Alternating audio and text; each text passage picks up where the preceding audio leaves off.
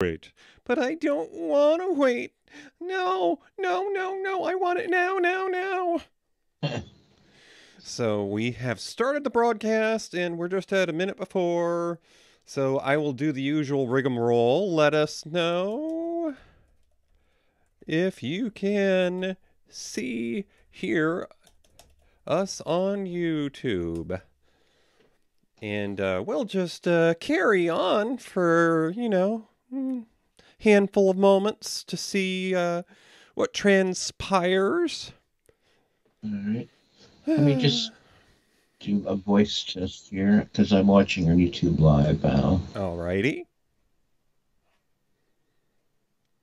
And, in order for there to be a voice test, there has to be speaking. So I will continue to talk to myself as I probably do in my sleep anyways. So. Wow, there's a huge delay. It's usually at least 7 seconds. As usual, my sound is crap, but okay. It's that metal plate in your head, I swear. Yes. I mean, you should never have let the military do all those experiments. Did you at least get paid for your time? I don't know. I sound like I'm recording out of a metal tube or something.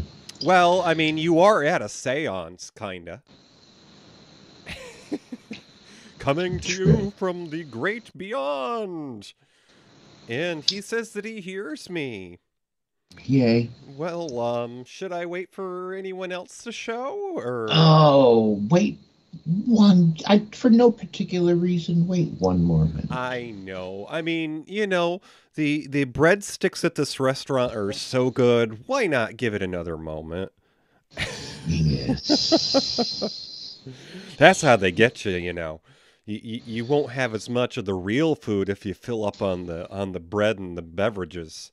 Oh, you know what? I never thought of that, but you're right.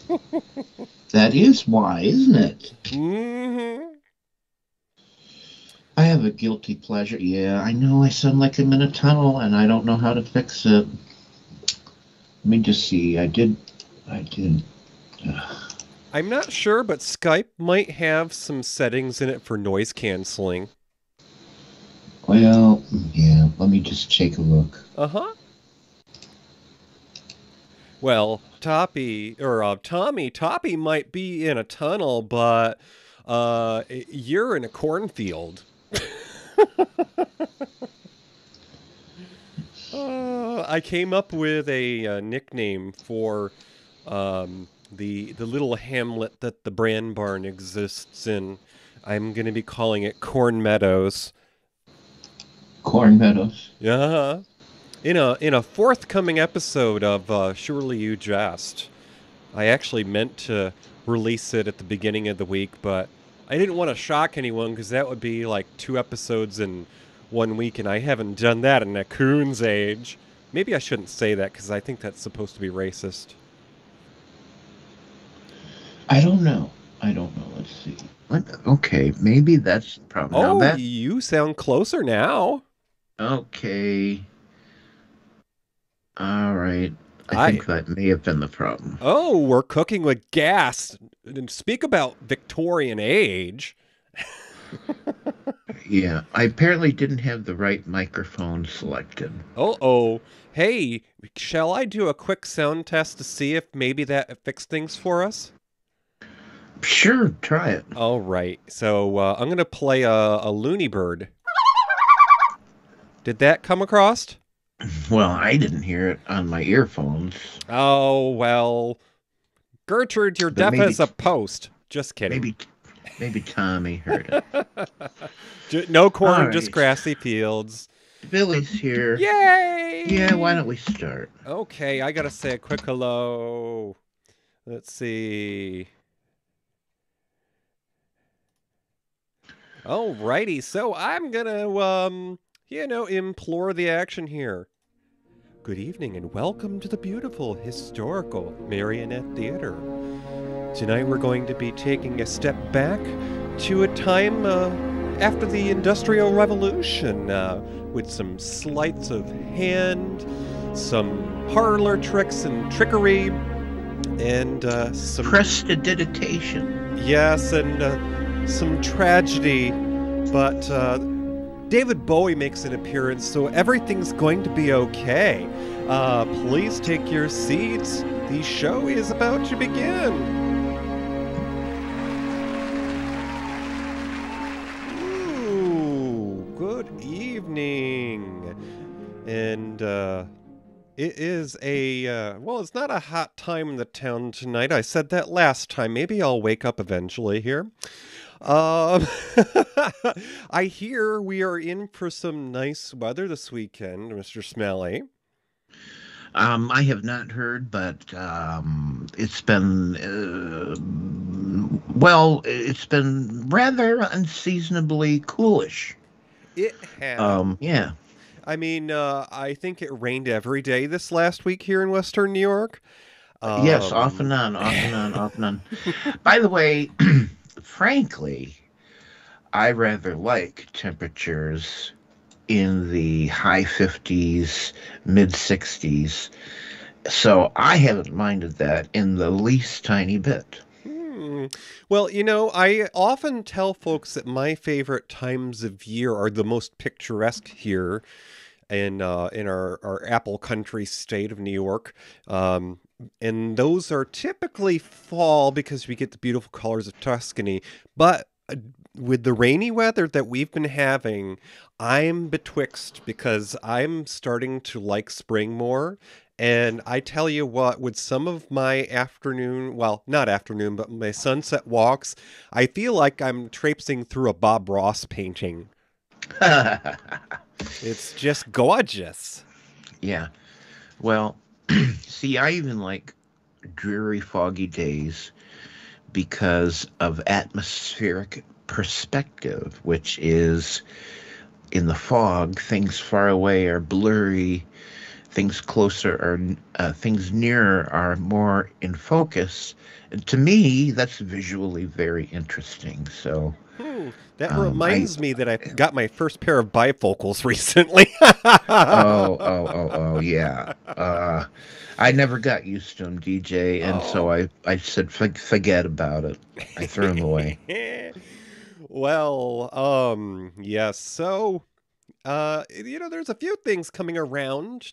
We're firmly into spring, and just more than a week away, we've got the day that celebrates our mother figures. Mother's Day is the 14th, and I'm sure you'll give us a full report on that.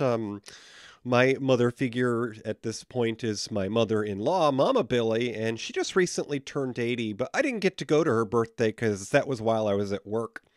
But those are the breaks. Them's the break. I'll be at work on Mother's Day. I haven't been able to basically attend Mother's Day, official Mother's Day events for the last 18 years. Hey.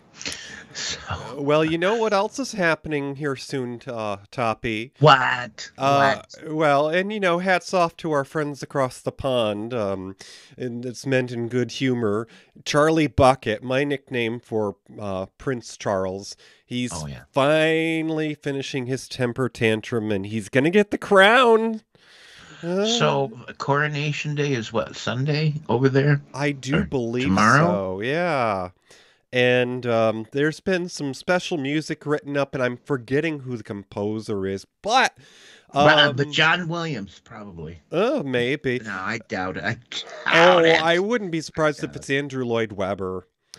But speaking of fabulous royalty, there's also a little thing kicking off shortly here called Eurovision, Toppie.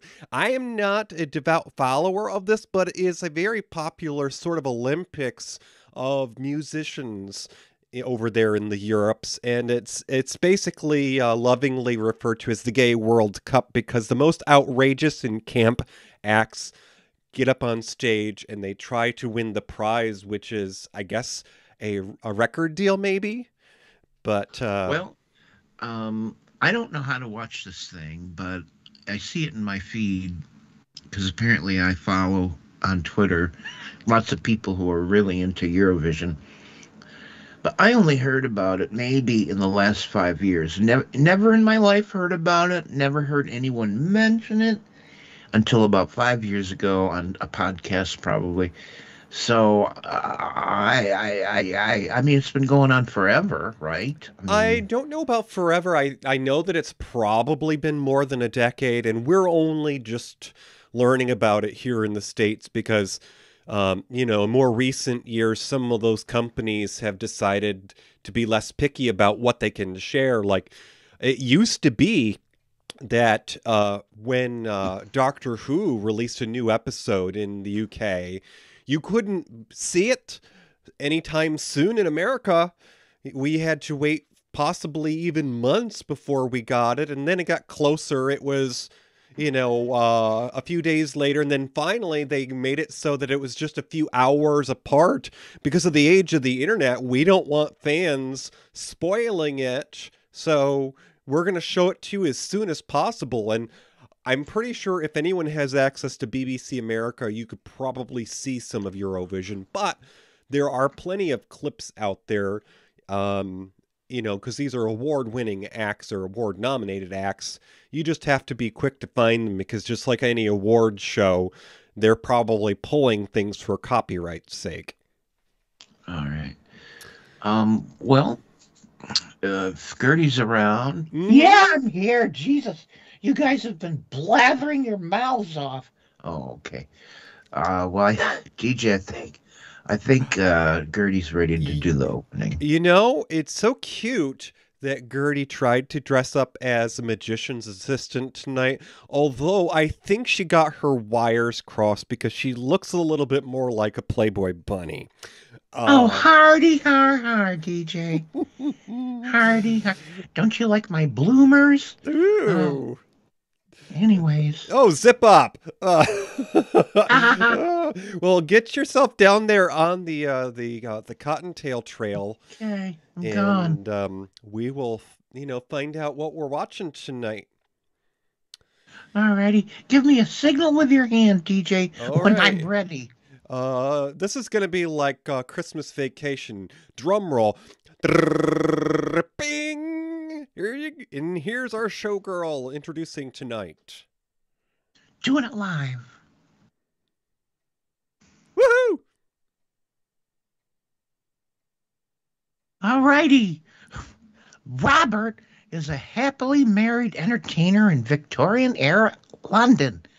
After a performance goes terribly wrong, his bachelor business partner threatens to steal his thunder when he starts his own act. In the coming years, they each try to outdo each other.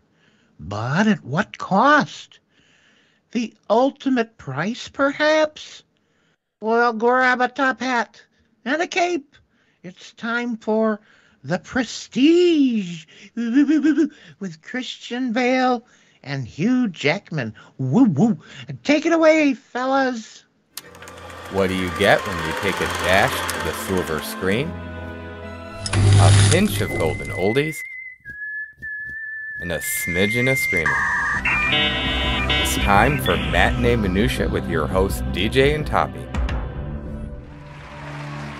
Well, Victorian era London, Toppie. We haven't been there in a while. I think the last time we discussed something from this realm was when we did that period sort of a crime drama, Copper. Or no, not Copper. I'm sorry. It was Ripper Street. That's right, Ripper Street. Also, all of a sudden, I can't think of it. We did, I want to say Moment Chance, which is a puppet act from the 70s. No, but it's the French, it was a musical, and we did it, and it was around that time, too. American in Paris. No! No? This was, oh, for heaven's sake. Moulin Rouge. Talk you. about bloomers, but dumb. Yeah.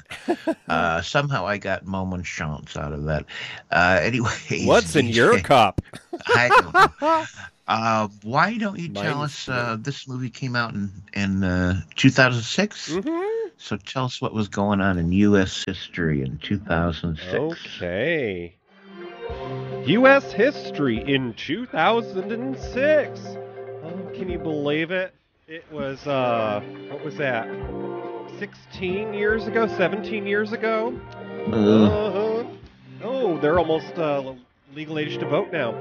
Anyways, the annual Rose Parade in California was drenched in heavy rain for the first time in 51 years back in 06. Well, I guess that would be rather rare in a desert country.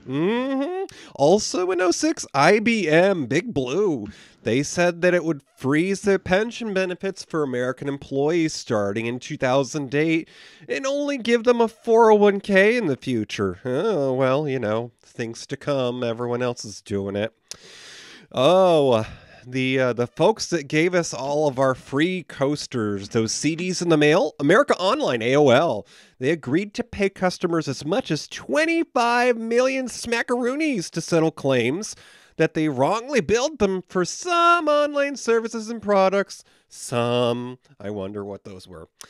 And in space, NASA, the Stardust mission successfully ended. It was the first to return dust from a comet. And, you know, wow, that could be a fragment from another world.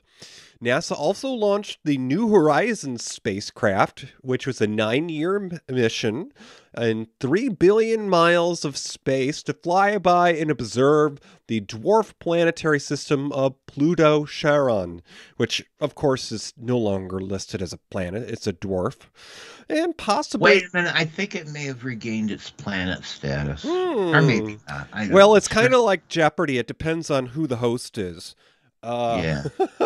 And, of course, it also, the New Horizons also explored other objects in the Kuiper Belt, Kuiper. That's that area out there between Mars and Jupiter. All right, in the sports ball realm, Super Bowl... I don't know what number this is. It's XL. That's a t-shirt size to me. The Pittsburgh Steelers defeated the Seattle Seahawks by a score of 21-10. Go sports ball. And it's the homecoming for Detroit native Jerome Bettis, who was playing the final game of his 12-year career. That was in 2006. Alrighty, a few other things in 2006. The United States compete at the Winter Olympics in Turin, Italy, and won 9 gold medals, 9 silver and 7 bronze. So they got a whole trunk full of medals there. In TV, the CW, like Charlie Woo Woo, CW network debuts as the 6th broadcast network. So after ABC, NBC, CBS, Fox, I don't know, PBS, whatever, CW. They were formed by the merging of UPN, which was launched by Paramount and Viacom when Star Trek Voyager premiered. It's all very complicated, folks. Yes. They were owned by CBS, and they split from Viacom. And anyways, 3 days after UPN stopped broadcasting, the CW came into being, and the WB also went the way of the dodo. So a couple other things, and I'll have you weigh in because, you know, we talk about talent in the entertainment world. In 2006, now think of it this way. You go into those thrift stores and you see the old video game systems people drop off, and it used to be everyone saw Atari 2600s. Well, nowadays... you see the Nintendo Wii, which was Nintendo's first disc-based system. That came out in 2006. So, 16 years ago. Also, the Blu-ray came out in the United States. And most people who shop at the Megalomarts couldn't tell you the difference between a DVD and a Blu-ray. And I'm telling you now, a Blu-ray is the kind of disc you want to get if your TV is flat, which everyone's is now. So get with the program. If we don't buy nice things, we don't get to have nice things. And that's why I can't get nice movies, because Walmart is selling DVDs, not Blu-ray. Anyways, last thing about space. Space Shuttle mission STS-116 on the Space Shuttle Discovery, listed off from Kennedy Space Center on the first night launch since the 2003 loss of the Space Shuttle Columbia. Now, Toppie, if you will highlight this section of the news, the 78th Academy Awards celebrating those folks in entertainment. Well, it was hosted by Jon Stewart. By this time, I had stopped watching the Academy Awards, which I watched religiously through the 70s and half of the 80s. And then I just like, nah. So I was long. I haven't seen the Academy Awards. Anyways, in that year, it was hosted by Jon Stewart. It was held at the Kodak Theater in Hollywood, where I think it is every year now. And the Paul Haggis movie Crash controversially won Best Picture. And it was a part of a four-way tie, and winning the most awards with it was Ang Lee's Brokeback Mountain, Peter Jackson's King Kong, Rob Marshall's Memories of a Geisha. Memoirs, sorry. And all of them winning 3. Brokeback leads with 8 nominations, and with Lee also winning Best Director. And at that time, the telecast garnered nearly 39 million viewers. I don't know what they're garnering today, but I suspect it's less. Now, 2006, that was recently enough, and as I was just saying, some people are almost ready to be able to vote now. Since they're too young to have made a name for them on the Hollywood Walk of Fame, Toppie, tell us the sad news. Who left us from the limelight in 2006? Okay, we had Lou Rawls at the age of 73, singer, songwriter, actor. Wilson Pickett left us at 65. He was a singer and songwriter known for In the Midnight Hour. Oh, God, that's such a... Oh, I like that. And Land of 1,000 Dances and Mustang Sally. Chris Penn, actor and brother of Sean Penn. I didn't even know he had a brother. Didn't know. Nope, didn't know. Coretta Scott King passed at the age of 79. Don Knotts, nip it in my bud. Passed at 82. Darren McGavin, God bless him, for doing A Christmas Story and so many freaking movies and TV movies and theater movies. Darren McGavin, I remember most from Kolchak, The Night Stalker, which was my favorite thing on TV way back in Jeepers. What was it, 74, 75? Maureen Stapleton passed at 81. She was really made her name on stage, but she was starting to appear in movies. You would have seen her in Airport 1970, Cocoon, The Money Pit. June Allison died at 89. She, hadn't done...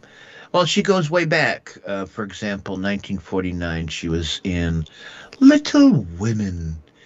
And other many notable roles. Mike Douglas. Do you know Mike Douglas? Well, he used to do a talk show. But originally, I think he started as a singer. He died at 86. And there was Jane Wyatt, who was once married to Ronnie Reagan. She passed at 96. Oh, she was on Father's Knows Best and Our Star Trek Connection for Tonight. She was Amanda on Star Trek. Spock's mommy. Spock's mom, which she reprised many times. Well, 3 times in the movies, right? Mm-hmm. Yeah. Star Trek 2 and 3 at least. Father's Knows, blah, blah, blah. James Brown, American musician and songwriter, and finally, good old Gerald Ford, our 38th president, died at the age of 93. Tell us, DJ, what was going on in theaters, and let us know how our movie tonight did in the box office. Oh, goodness. So, get out your tic-tac-toe boards and your marbles, because we're going to take a crapshoot here. It's no secret we have a soft spot, kind of like in our heads. No, did I admit that? For the underdog. And, it's no secret that this wasn't at the top. But what was at the top, the big dogs in the box office in 2006, was one of the many sequels with, what's his name? Pirates of the Caribbean, Dead Man's Chest, brought in $423 million that year. Number 2 was an animated feature, and this was later acquired by the Mouse House Pixar. Cars brought in $244 million. And the third film in the top of the box office that year was the final of the trilogy starring Mr. Patrick Stewart. Another Star Trek connection there for you folks. X-Men The Last Stand brought in $234 million. Now, it's somewhere around the middle, so it's actually kind of the sweet spot. The Prestige, which, let's see here, when did this sucker come out into the world? Looking for that. Prestige? 2006? Yeah, I'm just looking for the time of the year that it came out. Oh, okay. Oh, it was a fall release. It came out just before All Hallows Eve. It was October 20th of that year. So technically, it probably should have only fairly been counted in 2007. But let's go with it. So The Prestige was number 59 at the box office, brought in $52.4 million. So, it might have paid for Christian Bale's Milk Duds and Hugh Jackman's Twizzlers. It wasn't a moneymaker, but it got a lot of critical acclaim. I mean, Christopher Nolan was doing it, so if he had fun, he didn't have to, profit. But Right. One better than The Prestige was a live-action version of Charlotte's Web. And this came out in 2006, as we were saying, and it starred up-and-coming child actress Dakota Fanning, who's, among other people, worked with Tom Cruise and Brittany Murphy. And it had a cast of voices by celebrities of all the different barnyard animals. And the voice of the spider was done by Julia Roberts. This brought in $52.5 million. And just below The Prestige at number 60 was The Lake House at $52.3 million. Now, Toppie, did you ever see The Lake House? No, I was just going to say never. I don't recall anything about it. It Oh. sounds like maybe it was spooky or something. Not entirely. It was spooky in that they allowed these two people to do another movie together. Yeah, it was Sandra Bullock and Keanu Reeves from the Speed movies. I think this may be the only other film that they have done together. But spoiler alert, Keanu Reeves is a dead man. And the rest of the movie, after the first, half hour, is all in flashbacks. So, yeah, I wanted my money back. It wasn't the greatest movie. It's probably not the worst I saw, but it involved her going to the mailbox for letters a whole lot. All right. All right. Well, let's start off with the director. Well, did we want to play the trailer for this thing? Yes. All please. right, let's go with that. And this was 2006. If you were the movie-going sort, this is what you would have seen as a teaser for The Prestige. Shoot me. Come on. No, I can't shoot. Do it! How'd you like that? How do you do it? Magic. I'll perform this feat in a manner never before seen by yourselves or any other audience anywhere in the world. The audience loved it. This treat is top notch. You need to celebrate.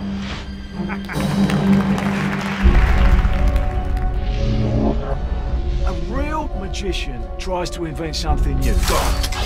It's something that other magicians will scratch their heads over. I suppose you have such a trick. Actually, I do. It's the one they're gonna remember me for. What happened?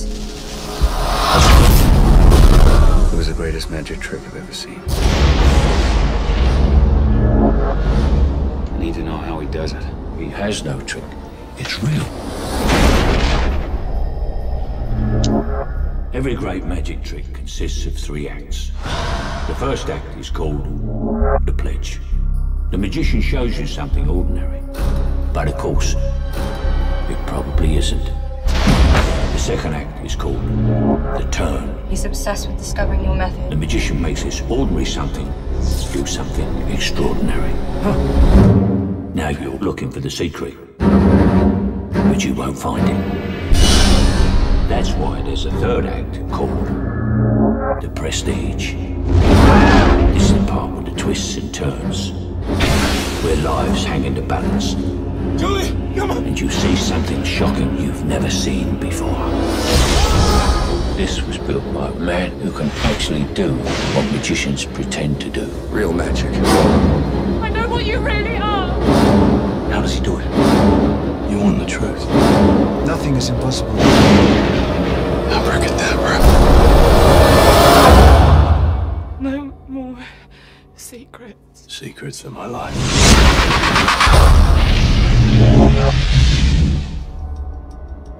Well, there was about as much action in that as a lot of those 60s films we've discussed. You kind of have to see it to understand what was going on, but believe me, you did not blink for a moment. No, a lot was going on. And this is the kind of movie that Christopher Nolan has made his name on, which is just very complex storytelling. So Christopher Nolan, the director, was born in 1970. He's a British-American filmmaker. And today he's considered a leading filmmaker of the 21st century, no doubt about it. His films have grossed $5 billion worldwide. He's won many, many awards, nominated 5 times for the Academy Award, 5 times for BAFTA Awards, nominated 6 times for Golden Globe Awards. And Time Magazine, for what it's worth, listed him as one of the 100 most influential people in the world. As far as the British Empire is concerned, in 2019, they appointed Christopher Nolan Commander of the Order of the British Empire for his contributions to film. So one of the reasons I find this guy really interesting is that he's another one of these people that as a kid went around making his own movies on 8mm film and Super 8 film with his little camera. And he started doing this really early on, like when he was 7, and he would have the kids from the neighborhood be in his movies, and he would all have them acting in them. And well, by the age of 11, Nolan knew that's what he wanted to be, was a professional filmmaker.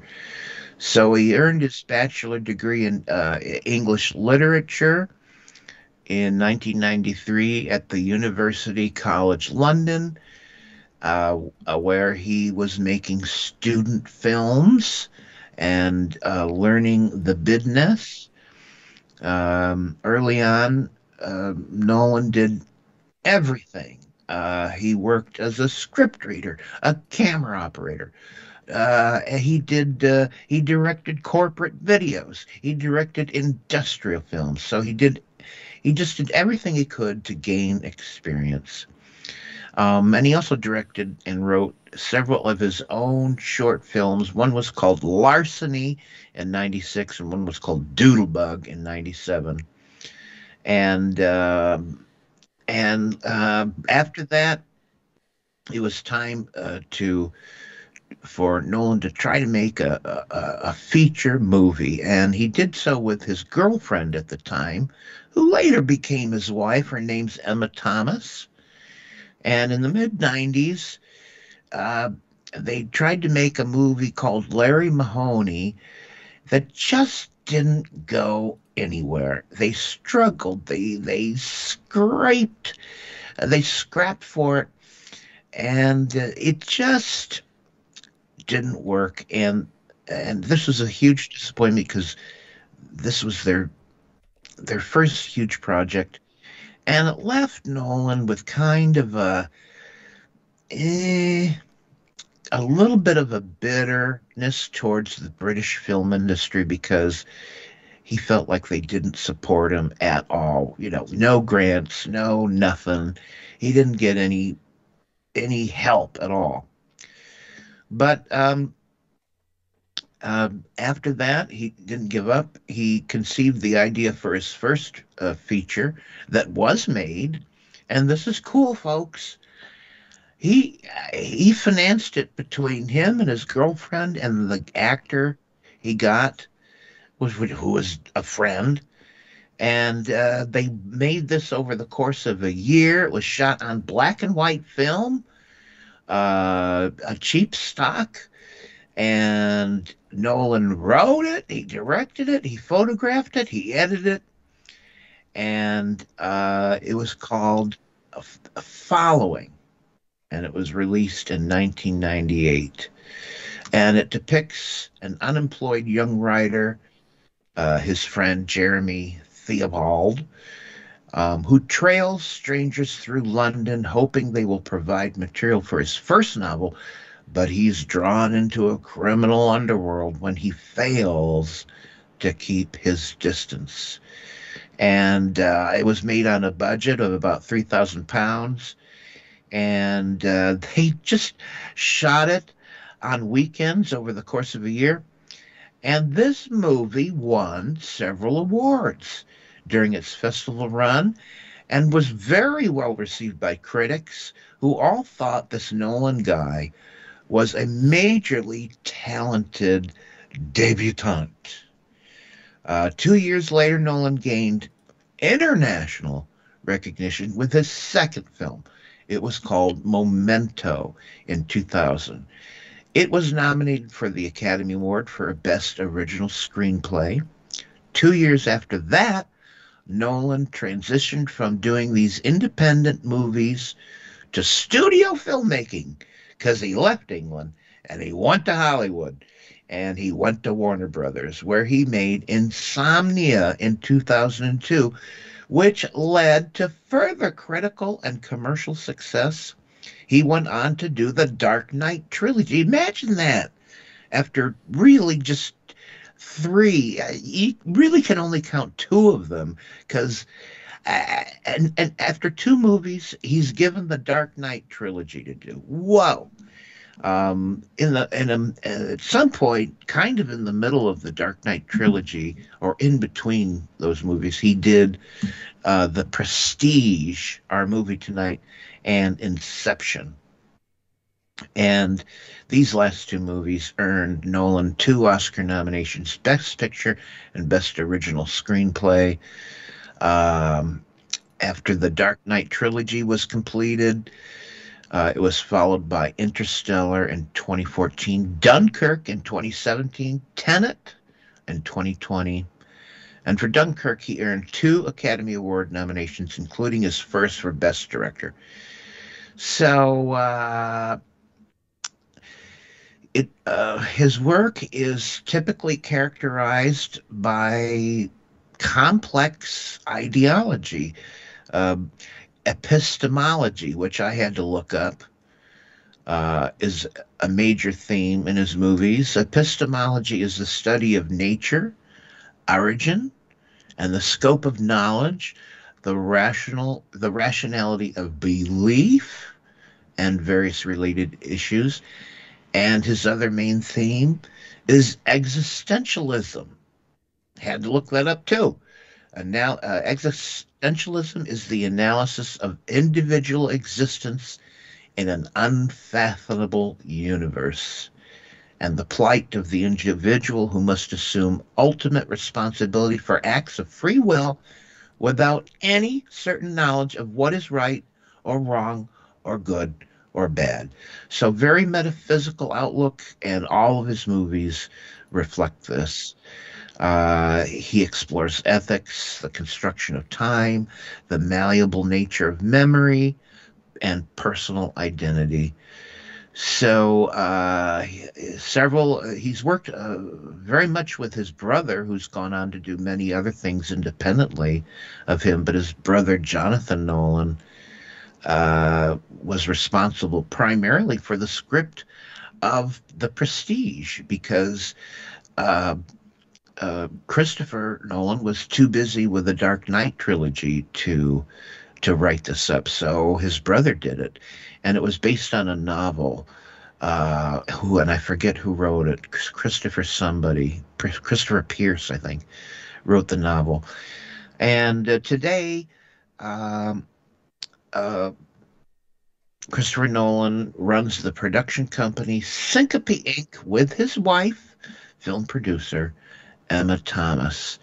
So that is the story of our director tonight, Christopher Nolan. Alrighty, so we are at a little more than the halfway mark in the show.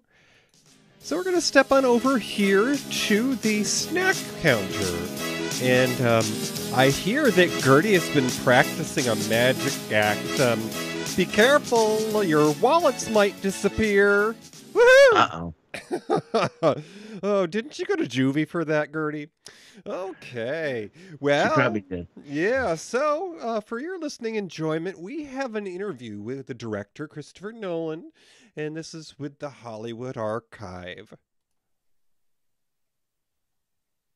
This is a brilliant film, and honestly, Christopher, I don't know how you keep topping yourself. What's your secret?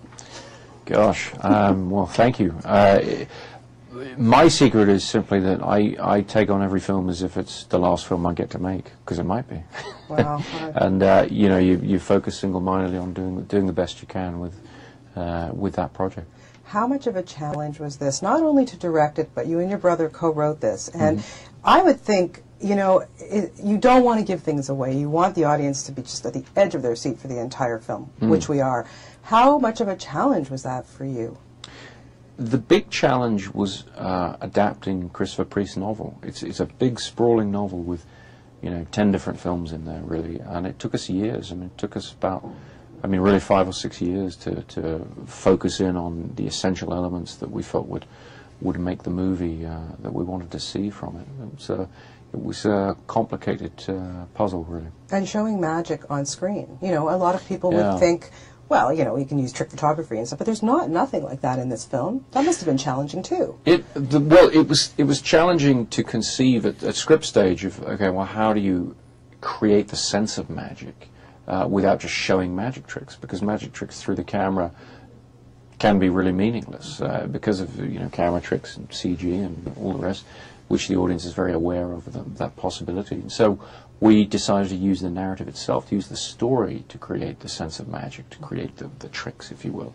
And then the only magic we see in the film is really done, you know, for real, and the actors learned how to do small, you know, productions and vanishes, prestidigitation, you know, these little tricks you do with your hands, because we just wanted to be able to show very casually as a throwaway thing in the film, just the skill that they would have, just to give these guys credibility as magicians. And, you know, that's a fun thing to just see a little throwaway vanish, a little throwaway production.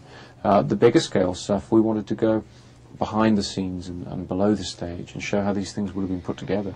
Really try and immerse the audience in the mysterious world of magic and magicians. Oh, it was fantastic. I loved watching that stuff. The casting, you know, I mean, Christian Bale, obviously, know that guy so well from Batman. I mean, there's no question. The intensity between him and Hugh Jackman, I mean, Hugh, for me, is absolutely one of my favorite actors, and it must have been a thrill for you to see these two men working. Just tell me a little bit about working with you. It was terrific working with these two guys. I mean, Christian I'd worked with before, but never seen him do anything like this exactly, and it was fun to watch him really, you know, get his teeth into this role. And Hugh Jackman, you know, I've felt for a long time is a terrific film actor who hasn't really yet been able to show what he can do, and I think in this film he gets to do things that he's never done before, and I think people will be hugely impressed by his performance. He was amazing to watch. And I've seen him on stage. I saw The Boy from Oz a few times, actually. I'm a huge fan of his. And you know, to me, even though, yes, he's a brilliant film actor, but his comfort is so on that stage. His comfort is so on that stage, and that was so important to this part. He gets to do both things in this film. He gets to act at that very particular small movie level where your face is 60 feet on screen, but he also gets to show his facility with an audience, a stage, because his character, the essence of his character is he's not the best magician, but he's the best showman. He really knows how to convince an audience, how to involve an audience in what he's doing, and Hugh really has that natural ability, and you feel it as soon as he steps on that stage.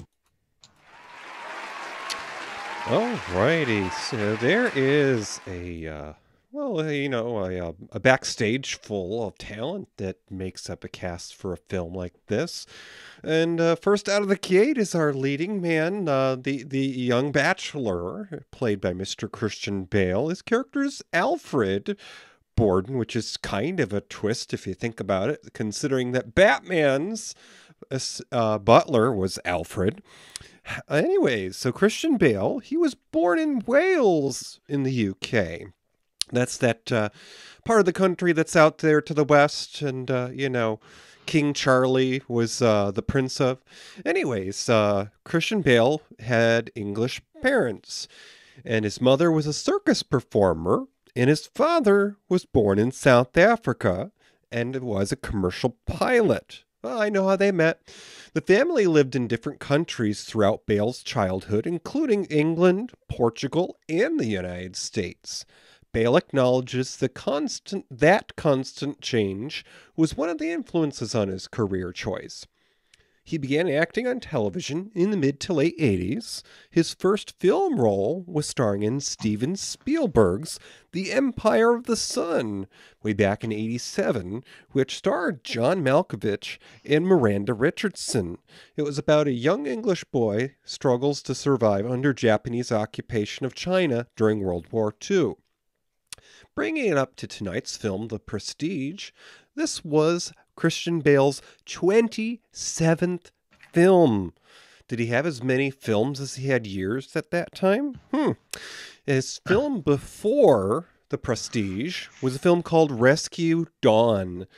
It was also released in 2006. It was about a U.S. fighter pilot's epic struggle of survival after being shot down on a mission over Laos during the Vietnam War. His film after The Prestige was 3:10 to Yuma in 2007, which also starred Russell Crowe. That was about a small-time rancher who agrees to hold a captured outlaw who's awaiting a train to go to court in Yuma. A battle of wills ensues as the outlaw tries to psych out the rancher. Continuing on about Christian Bale's career, in the 5 years that would follow The Prestige, Bale would appear in 7 films, including his second appearance as the new Batman in The Dark Knight in 2008, and in Terminator Salvation in 2009 with Arnold Schwarzenegger, which was the 4th of 6 installments in that franchise. In 2011, Bale would star in The Flowers of War, which is about an American who finds refuge during the 1937 Japanese invasion of Nanking in a church with a group of women. He posed as a priest and attempts to lead the women to safety. And then in 2012, Bale would make his third and final appearance as Bruce Wayne in The Dark Knight Rises. Christian Bale continues to act to this day and has 55 credits to his name. Most recently, he appeared in 3 films he kept busy in 2022, including Thor: Love and Thunder. He was also in a film with up-and-coming Margot Robbie, who's in the new Barbie film, and also with Chris Rock and Taylor Swift in this film, a film called Amsterdam in 2022.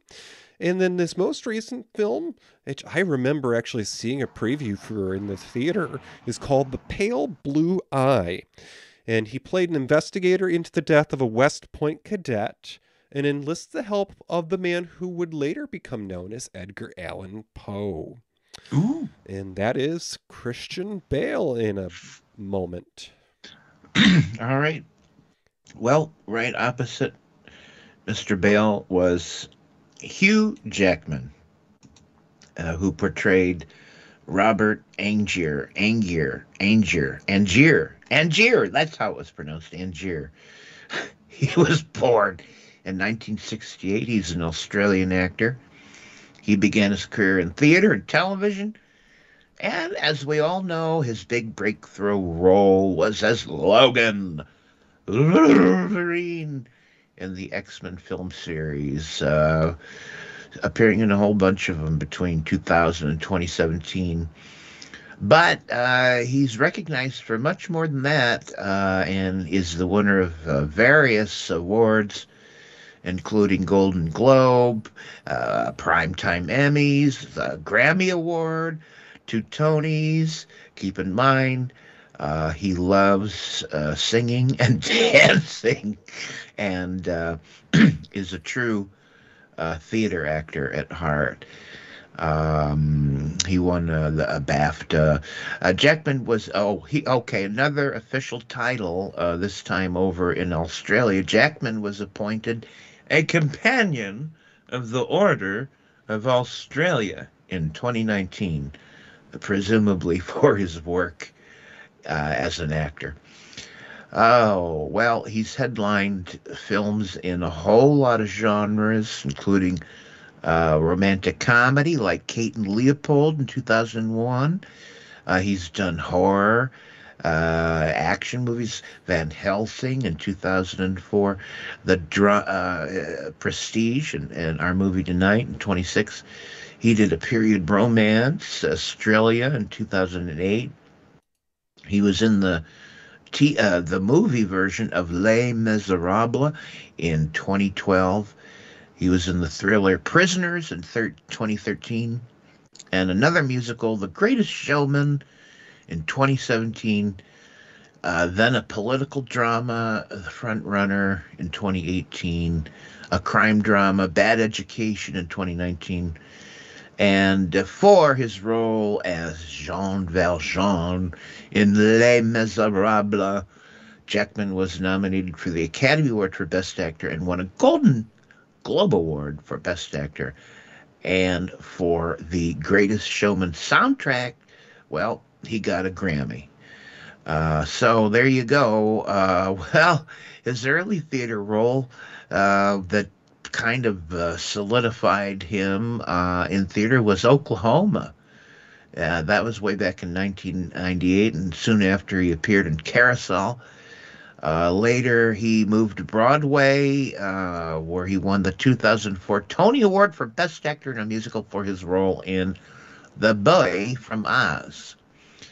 And also on Broadway, from 2021 to 2022, he starred as con man Harold Hill in the revival of the musical The Music Man. And he got another Tony Award nomination. So, boy, such a wide variety of work. And he's managed to juggle theater and major blockbuster movies like the X-Men. And he's done very well for himself. And I think he does a fine turn in tonight's movie, The Prestige. So, DJ, what about Scarlett? Miss Scarlett. Oh, no, wait, that's the other one. Well, Scarlett Johansson played Olivia. Now, if you have not seen The Prestige, it is available for rent in most places like Amazon Prime, probably YouTube, and Apple TV. Yeah, I rented it off Amazon. Mm-hmm. And Scarlett's character of Olivia is the up-and-coming magician's assistant. She steps in when a tragedy occurs, and Hugh Jackman's character loses his wife. So she's a pretty thing, and she's there to distract, but she's also there to spy. Scarlett Ingrid Johansson was born in 1984 in Manhattan. She's an American actress and was the world's highest paid actress in 2018 and 19. More on that later. Yes, she has multiple times she's been on the Forbes Celebrity 100 list multiple times. And Time magazine named her one of the 100 most influential people in the world in 2021. Her films have grossed over 14.3 billion, folks, with a B, like Burger King, worldwide. Making Johansson the highest grossing box office star of all time. I bet you she's got the new iPhone. Now listen, when I read that, I said, holy F-bomb. Are you serious? Are you freaking serious? And the only reason I can imagine that this is the case, the highest grossing box office star of all time, is because she happened to be in all of those Marvel movies. I can't explain it any other way. Yeah. She was Black Widow in a million movies. As a child, Johansson practiced acting by staring into the mirror until she made herself cry. Well, you know, depending on the neighborhood you grew up in, that might have been easy. She wanted to be like Judy Garland and Meet Me in St. Louis, and she decided to become an actress. Wow, she watched something on VHS. Johansson later played minor roles such as the daughter of Sean Connery and Kate Capshaw's character in the mystery thriller Just Cause, and an art student in If Lucy Fell in '96. Johansson's first leading role was as Amanda, the younger sister of a pregnant teenager who runs away. Okay, this is an after-school special, surely. Away from her foster home in Manny and Lowe, also in '96. I certainly don't remember. And in '98, Johansson attracted wider attention for her performance in the film The Horse Whisperer, co-starring director Robert Redford. Well, of course. Johansson received an introducing credit on this film, although it was her 7th role. For the film, she was nominated for the Chicago Film Critics Association Award for the Most Promising Actress, or, you know, the one most likely to get Robert Redford's phone number. Johansson later appeared in My Brother the Pig, because whose isn't, and in the Coen Brothers neo-noir film, The Man Who Wasn't There in '01. But her big breakthrough came playing a cynical outcast in Terry Zwigoff's black comedy Ghost World in 2001. Now I've got another movie to look up here. Johansson transitioned from teen to adult roles with 2 films in 2003.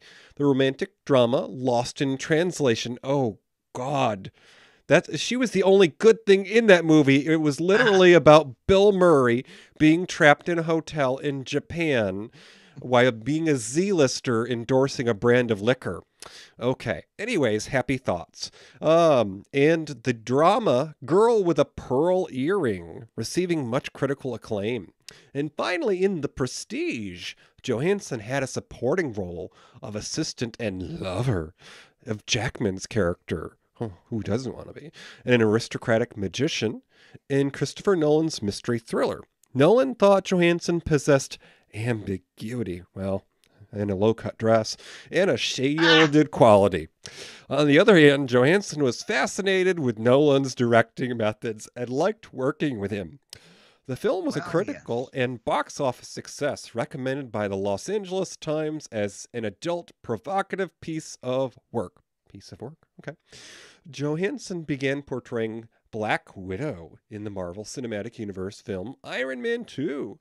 She reprised the role in 8 films, leading up to her solo feature Black Widow in 2021 and gaining Johansson global stardom and a new iPhone every year. That's got to be why she's the highest grossing box office star of all time, right? I mean, it's gotta be. You know, the Dalai Lama probably personally seals her bottle of water. Yeah, I guess, but you know, I don't know. I mean, it apparently it's not. She's just not the female who's gotten that. It's out of everybody, which is why I just think it's like, oh, that's just crazy. Anyways, moving on. There's many other notable cast members in this movie. primarily Michael Caine, who is sort of a mentor to Hugh Jackman's character. But most interestingly, Nikola Tesla, the real-life inventor, who competed with and had such a terrible time with that evil Thomas Edison. Who's the man who invented the electric chair, by the way. Yeah, and also loved to electrocute elephants. He really did. Anyways, that's a whole nother story. He was an evil man. I'm sorry. He was. He was clever. He made a lot of inventions, but he was a nasty, nasty thief. Anyway, Nikola Tesla, it was in this movie. He creates a device for Hugh Jackman's character, a device that he can use in his magic shows that's going to make him a smash sensation. And he's portrayed by David Bowie. And apparently Christopher Nolan, the director, wanted someone who was not necessarily a film star, but was extraordinarily charismatic. And Nolan stated that Bowie was really the only guy I had in mind to play Tesla because his function in the story is a small but very important role. But Bowie said, no thanks, not interested. Well, Nolan didn't give up, and he flew out to New York to meet with Bowie in person to pitch the whole thing to him. And the story goes that in no less than 2 minutes, Bowie said, okay, I'll do it. And there you go. Yeah, I mean, I enjoyed this film. There have not been many films with Christopher Bale that I have watched, only because I generally speaking have a problem with longer films, especially if the lighting is dark. Okay, I'm coming up on my mid-century in a handful of years here, so it's just bound to happen. But, Hugh Jackman is the reason that my car directions have an Australian accent, okay? But Michael Caine and David Bowie were big draws for me in this film. And without spoiling anything, because this is a semi-recent film, and others may be encouraged to watch it, hopefully. Toppie, would you say that Michael Caine's character, the showrunner, basically, do you think that he knew the secret to the magic trick the younger guy was doing? Oh, good Lord. Did he know? Yes. Yes, he absolutely knew. Okay. Yeah, he did know. This movie does provoke conversation, and hubby had seen it probably when it was new in theaters, but watched it with me and remembered. So we had a discussion on that, on whether or not we thought Michael Caine's character knew the secret of the magic trick. Wait a minute. I changed my answer. Yeah? Hugh Jackman's character very much wanted Michael Caine's character to not know the secret. And he kept insisting, you stay out front. Don't go backstage or downstage. Oh, no. I don't want you to know. What I'm referring to is the original act that Hugh Jackman's character is imitating. Yeah. That first act by Christian Bale's character. Did Michael Caine know what the secret of that act was, and is that why he tried to coach Hugh Jackman's character to not imitate it? Well, understood. Are you talking about the rubber ball and the transport? Yeah, I mean, it eventually involves a person, but it's the same idea.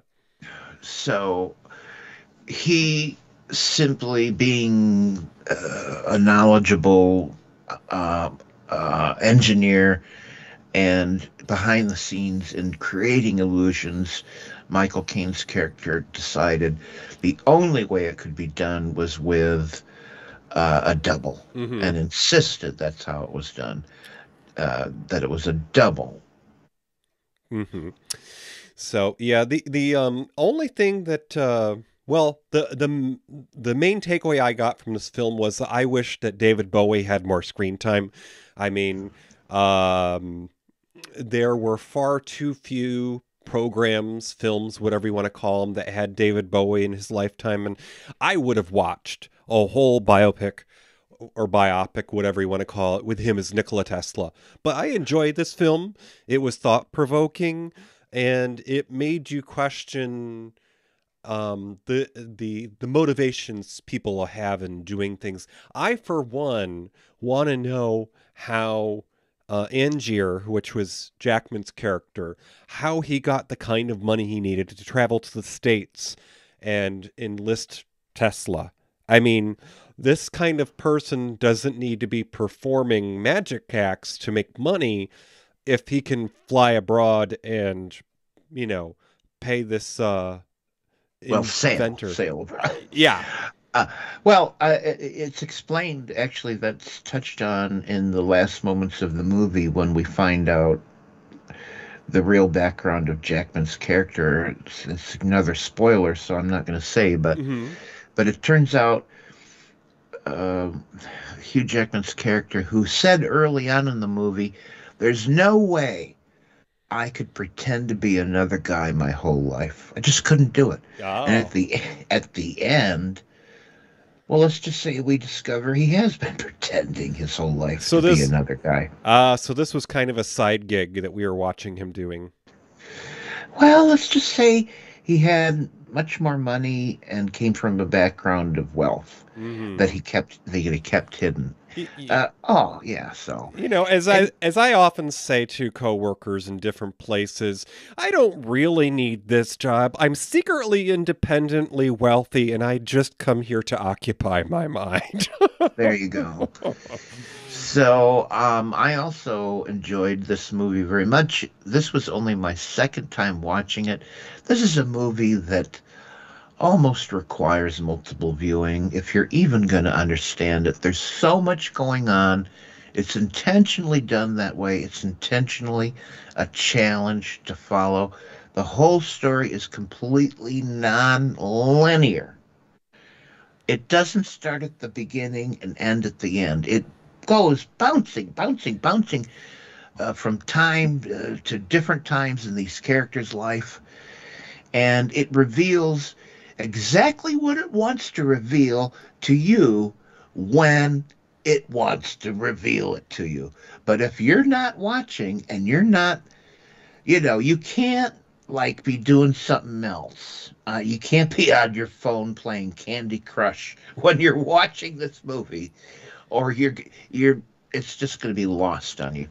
This is a movie that demands your attention, is very challenging, but worth it, I think, to pay attention and try to guess the whole mystery of what's going on, because that's where it keeps you. It keeps you guessing, what's going on here? I'm missing something. Something's not right. Something's off. What is it?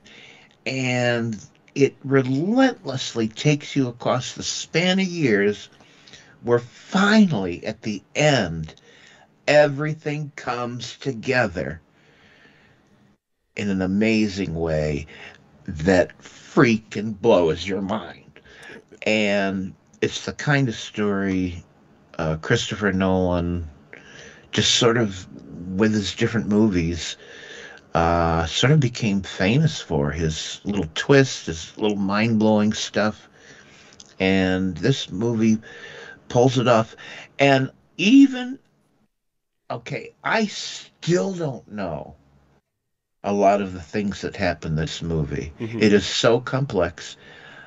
I'd have to watch it again. I know I'm missing things. I just know it.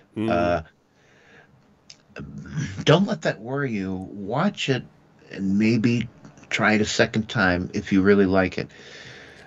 You will be rewarded with every reviewing. I can guarantee you that, because you will discover more and more with each viewing. And I'm looking forward to watching again and picking up even more than the last time.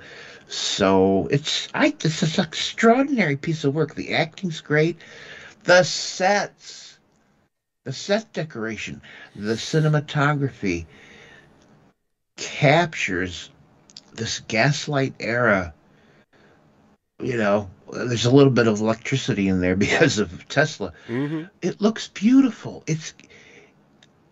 It's marvelous to look at, and I can't recommend it enough, but it will confound you. It will confound you. Yeah, and I do agree. It is something worth viewing. It will keep you guessing. As someone from an older generation might say, you want to watch this straight. Don't have any funny lawn clippings or any strong drinks, because you're not going to figure things out. But on the other hand, if you were to be smoking some lawn clippings, the ending is going to be even more mind-blowing to you. Now I do feel that I owe a debt to my fellow animal lovers out there, and I will say this gently, just because I want you to be cautioned when you're watching this film. This takes place in the 1890s. It was a different time, and we had different sensibilities. For goodness sakes, it was practically a generation before women got the right to vote. Never mind have their own bank accounts, but there is period relevant, and by that I mean this is the way they acted in that time, animal violence. Now, because this was a film from 2006, I am absolutely sure that no animals were harmed in the making of this film. But there is there are depictions, which are brief, of animals that could have been harmed in Victorian era London. Yeah, they were important plot points for the movie, and everything that this movie was conveying. There was no way they could get around it. So that would be a trigger warning. I would say the other trigger warning is drowning. Mm-hmm. I mean, if that triggers you, for God's sake, approach this movie with caution. And, for what it's worth, Hugh Jackman redeems himself because his character is aghast at the cruelty. Yeah. It's not overt. It's not anything that happens on screen. You do see a brief depiction of the results. Mm-hmm. I mean, it's quite brief. They don't dwell on it. You could fast forward because you can tell it's coming.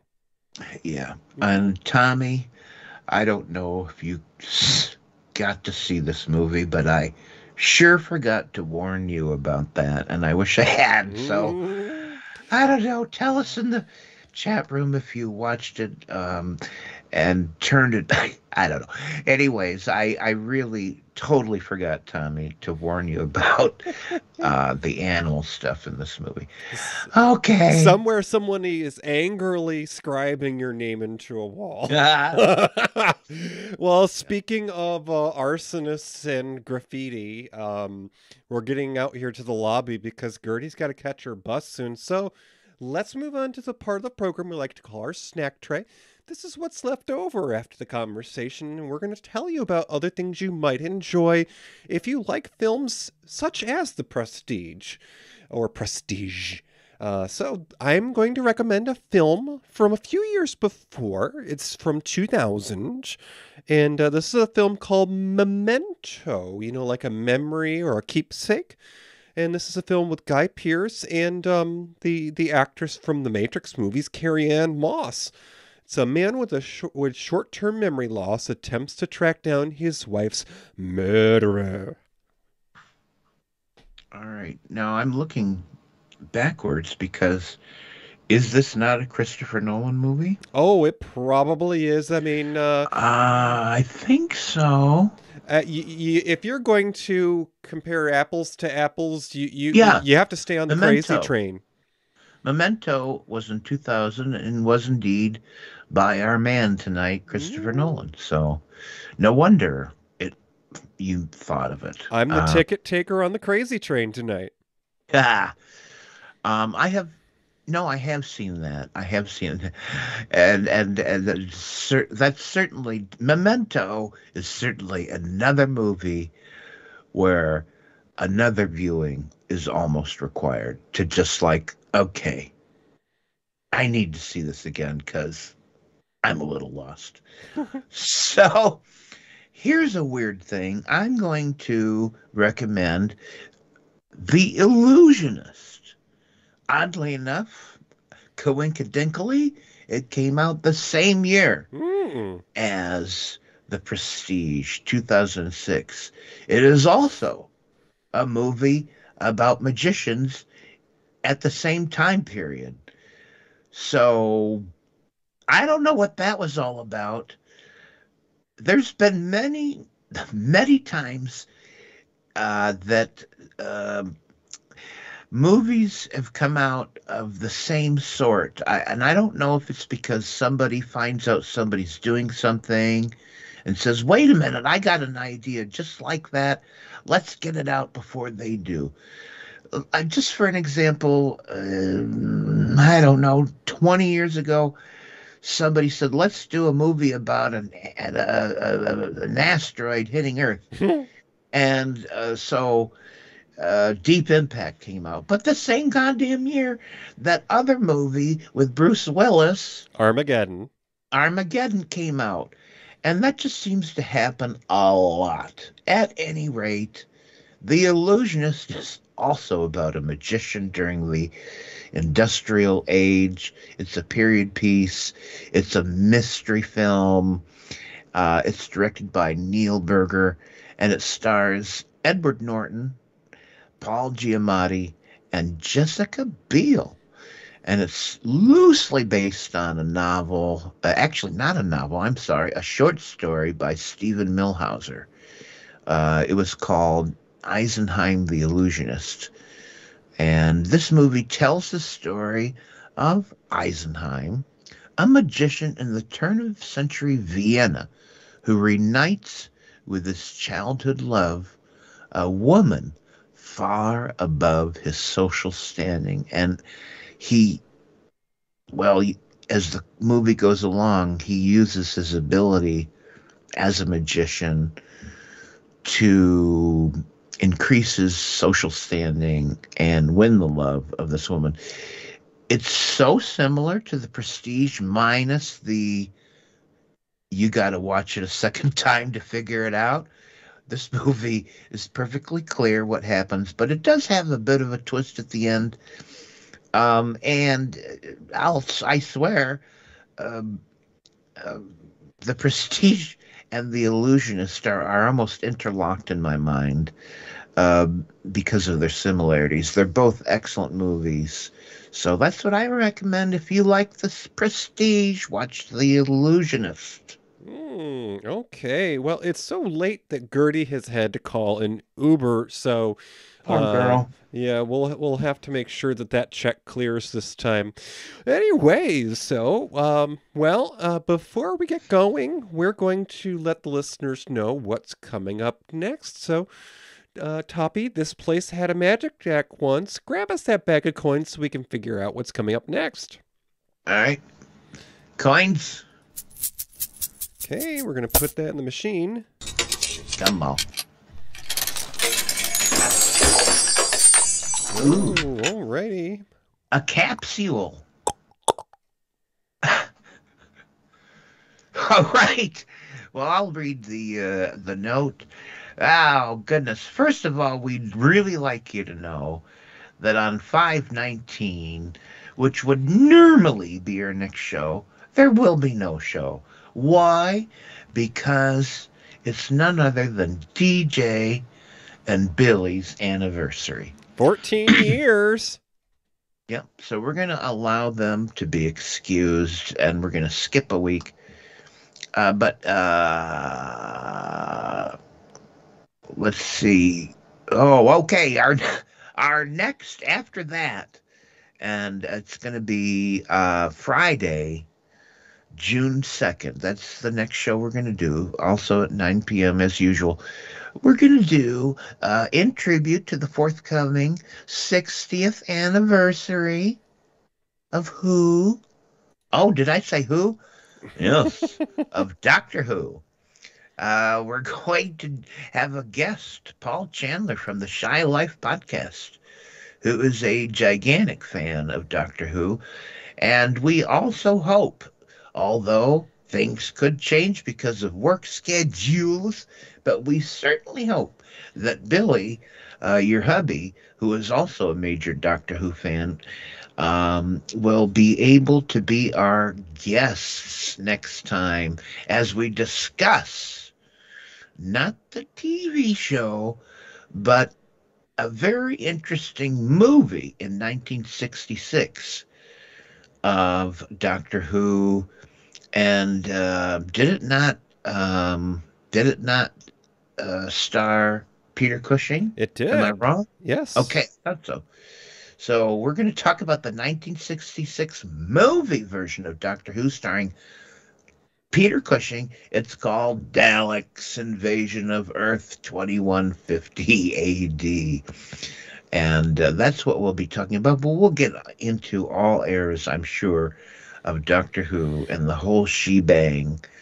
And I know, DJ, you're a big fan of Doctor Who too, right? Mm-hmm. You know, my first exposure, honk, was my uncle coming to watch reruns on our TV. And then many years later, hubby introduced me to it again when it was new and live back in 2009. Yeah, my only exposure to Doctor Who was in the 70s with Who's Its Face with the long scarf and the goofy hair. Tom Baker. And anyways, so I'm fascinated by Doctor Who, although I've missed most of it, I must say, including the most recent, TV series that have come out that have been quite extraordinary. I've seen a few episodes. DJ showed me a couple of them the last time I visited, and the budget. Once upon a time, Doctor Who had a measly shoestring budget. Well, no more. The new stuff they're doing since the last 10 years anyways, this stuff looks movie quality. Mm-hmm. Anyways, Doctor Who went on forever in Great Britain, and it's fascinating history. So that's next time. But next time, remember, is not going to be until June 2nd. So hang loose until then. Yeah, and, Doctor Who has as many actors in the lead as I have years with my hubby. 14! Well, okay, just give us... Okay, 14 people have portrayed Doctor Who, but tell us how many years Doctor Who has been a thing on TV. Well, it's been around for 60 years. There was there you go, folks. Probably a decade that it was off the air. 60 years, folks. That's a history right there. Yeah. Well, Gertie's Uber has shown up, and coincidentally, it's her nephew. We better let her get going, because he's still got that ankle alarm thing on. Oh, good Lord. Did you have to mention that? Oh, I know. We'll hear about that next time. Yeah, so let us know. Look over the balcony and tell us who was here with us tonight. All right, we do this live. We do have a chat room. People can watch us live on YouTube. Almost always. It's the first and third Friday at 9 p.m. Eastern Time. And we're very often joined by a dedicated group of people who keep us company. And tonight we had your hubby, Billy, was here. We had the ever mysterious Cronehaven. We have Lamont Cranston from New York City. with us. And thank you, Lamont, for being here. We also have always our best pal, Tommy Hashbrowns, here tonight. And we thank you for keeping us company live. All right. Well, if you would do the honors, sir, say goodnight in the ways of the old days of radio. Good night, Gracie. Thank you for listening to Matinee Minutia. Our show streams live on the first and third Friday of the month. Go to univazpods.net, click the tower for audio, enter Discord for chat. You can find our show anywhere you listen to podcasts.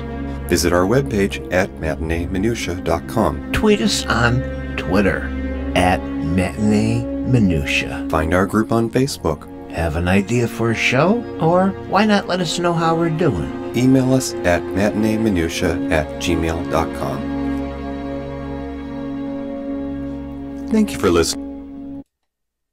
Show's Gone Wild with Matt and Tom. Speak up. The Smellcast by Toppie Smellie. Be heard. Tastes like burning with Tim and James. Unique voices in podcasting. The Shy Life Podcast with me, Paul the Shy Yeti. univazpods.net.